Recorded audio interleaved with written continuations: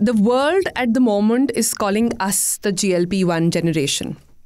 Okay, celebrities world over, entrepreneurs, politicians, athletes like Serena Williams have endorsed it. You have had a very strong point of view that we should stay as far away from GLP-1 as possible. Clearly, India is not listening to you because it became the highest selling drug. Yeah.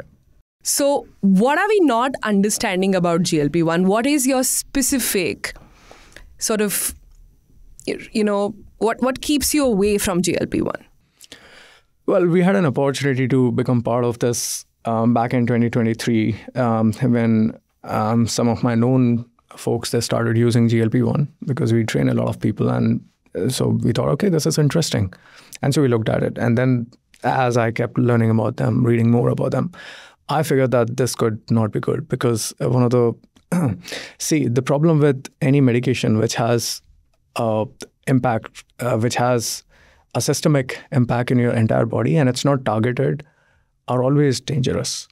And by this, basically, I'll explain you what it means. So in your body, you have an endogenous hormone called GLP-1, which your body releases in response to, carbohydrates or, your fat or protein intake. And that gives you the feeling of satiety.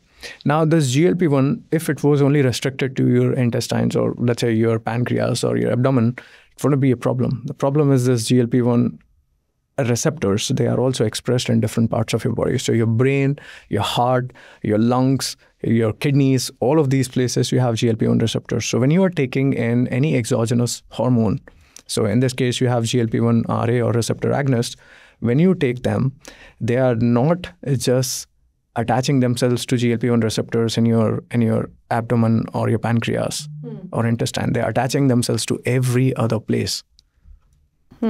And so these are called off-tissue side effects. And so that's why when you have a host of problems which seem very counterintuitive. For example, there was a recent meta-analysis which came out in November, which said that, GLP-1 receptors agonists are linked to chronic cough. People must be thinking, what? How's that possible? Like, why would a weight loss drug be linked to chronic cough?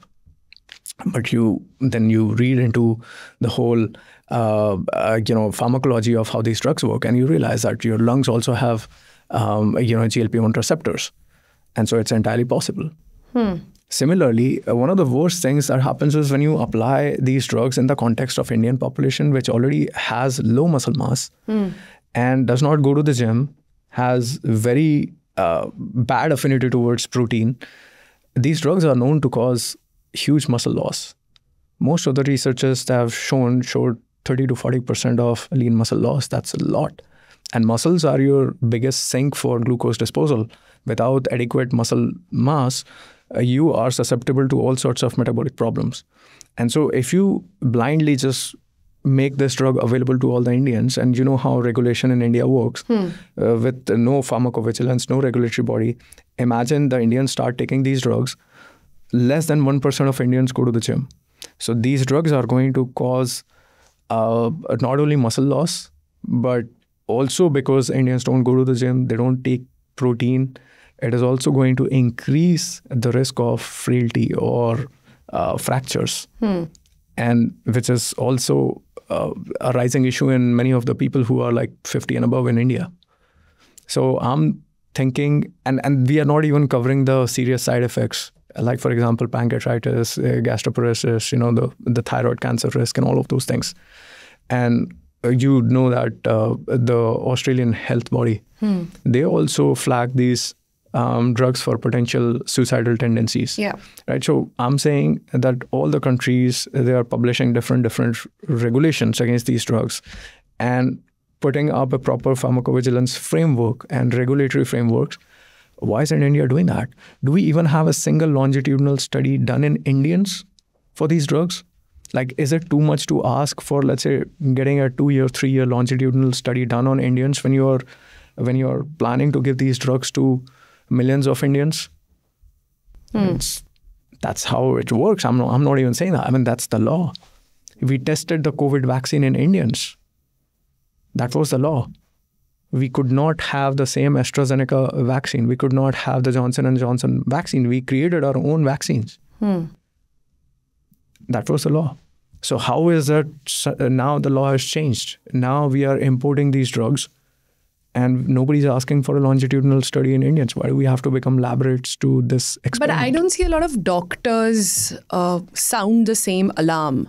The doctors are sounding alarm when it comes to weight loss drugs on misuse, on saying that it's going to the wrong candidates, right? But they are not perhaps sounding the alarm so much on the long-term impact of GLP-1.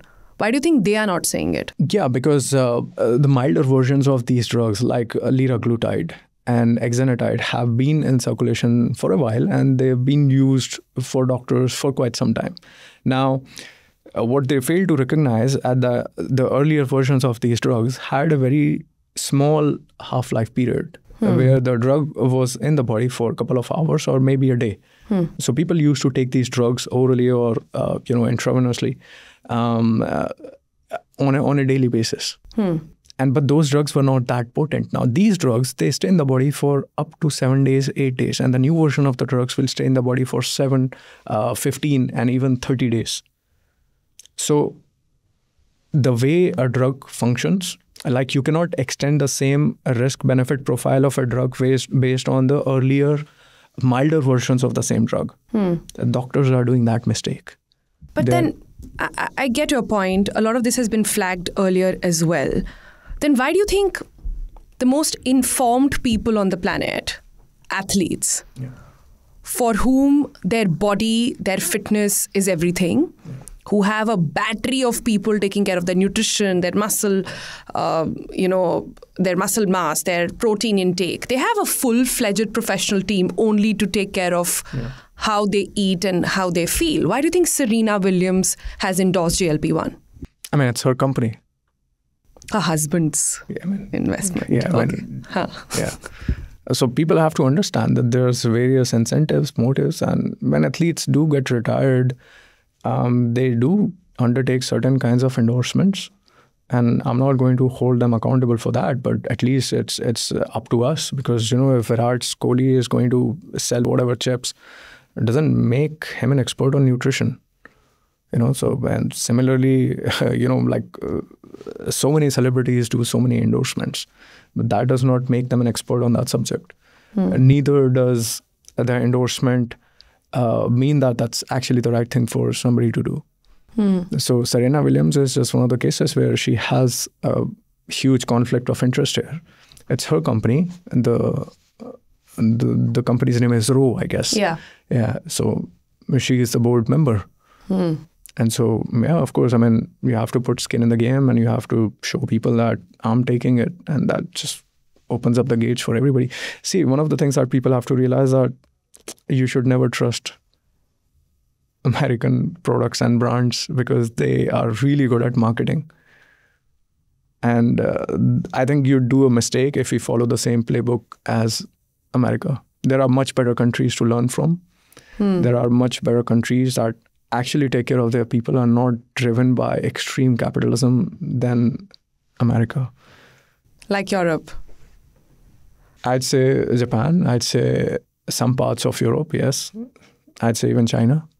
But I would not say US. US is probably the worst example of a nation that any nation should follow. Like, there's this series called The Boys, and there's a character called the Homelander. That's actually the US. They're not Superman. They're the Homelander.